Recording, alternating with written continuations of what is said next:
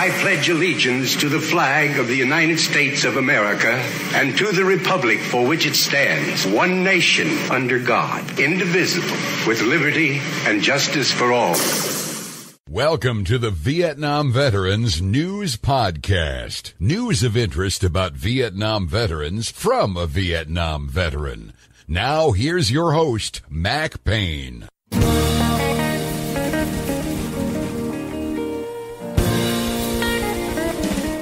This is Mac Payne here with episode 1734 of the Vietnam Veteran News Podcast. News about the Vietnam War and the brave veterans who served there, as told to you by yours truly, a Vietnam veteran. In this episode, I'm going to tell you about Chuck Henry, a Vietnam veteran who made a liar out of every one of those jackass anti-war protesters who called the returning Vietnam veterans all sorts of names and, in some cases, expectorated upon them. It was a terrible thing to come home to if you were a Vietnam veteran. Despite the rude welcome home experience many went through, the vast majority of Vietnam veterans went on to disprove everything those anti-war protesters were saying about the returning veterans. They continued to serve their country at home after their service to their country in Vietnam. Chuck Henry recently passed away on April the 29th of 2020. I am going to share his obituary with you just to illustrate the life that he led and what a great American he is, and how he contributed to the greatness of this country. His life is a great example to us all. That's why I'm going to share it.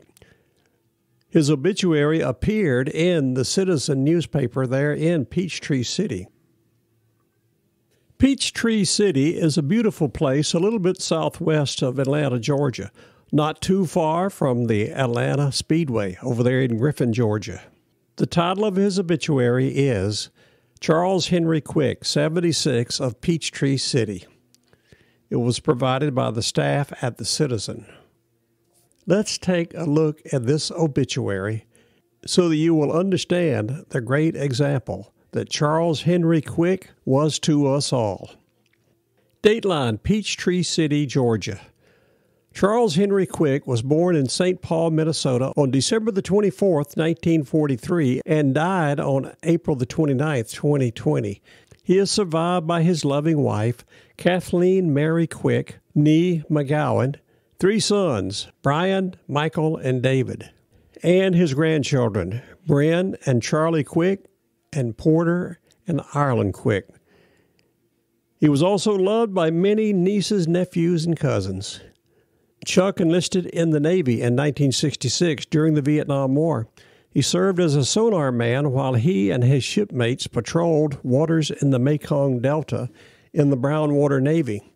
After honorary discharge in 1968, he remained in the reserves for 2 more years. Chuck worked as a printer for West Publishing in St. Paul before his service. He enjoyed reading law books during his breaks. Post-Navy, he went back to printing while attending Control Data Institute on the GI Bill. After technical school, he was hired by Control Data in Minnesota, where he excelled as a computer hardware engineer. He appreciated the chance to work as a pioneer during the beginning of the supercomputer era. His career offered him the opportunity to travel to many interesting places. After many years with Control Data, he transferred his family to Peachtree City, Georgia, in order to work for Cray Research. He experienced drastic changes in the computer industry during his 36-year career. When he left Cray Research, he shared his computer skills with the Fayette County school system for 5 years before he officially retired. Chuck always felt that his life's biggest accomplishment was becoming a father. He raised 3 sons who he was very proud of, in spite of some memorable, nerve-wracking moments during growing up. He also often remembered to tell his wife that marrying her was his life's best decision. Chuck and his wife Kathy were blessed to be heading to their 50th anniversary this August the 15th. The frosting on the cake in Chuck's life was his luck to be able to enjoy his 4 beautiful grandchildren. Although Chuck tended to be a C&E churchgoer, whatever that is, he was a strong believer in the power and need of faith. He was a very generous and thoughtful man. He contributed many hours of volunteer time during each phase of his life. His wife's challenge to his sons is that they will continue to honor their dad by emulating his value of integrity.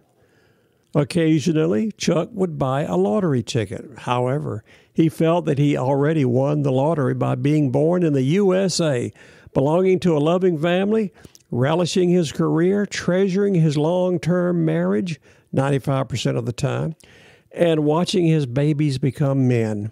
At 76 years of age, he felt blessed. He will be laid to rest in Minnesota at the Fort Snelling National Cemetery next to his first baby, Charles Joseph Quick, and near his parents, Olga and Henry Quick. A celebration of life will be at a later date. Chuck's passing was rather sudden, but his legacy to his family will be never-ending. May he be at rest with the angels. That is a tribute to a tremendous Vietnam veteran, Chuck Quick. He not only served his country in Vietnam, he came home and continued serving his country in helping to launch the computer era. After he retired, showing what an outstanding person he was, he helped the Fayette County school system with their computers for 5 years.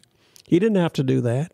He did it on his own because he is a tremendous American and Vietnam veteran. Charles Henry Quick, I hereby issue you a Vietnam veteran podcast salute for your service to your country. Rest in peace. This is Mac Payne closing out episode 1734 of the Vietnam Veteran News Podcast. Thank you so much for listening. You are cordially invited to return again soon and often to listen to more of these stories coming your way on this podcast, the Vietnam Veteran News.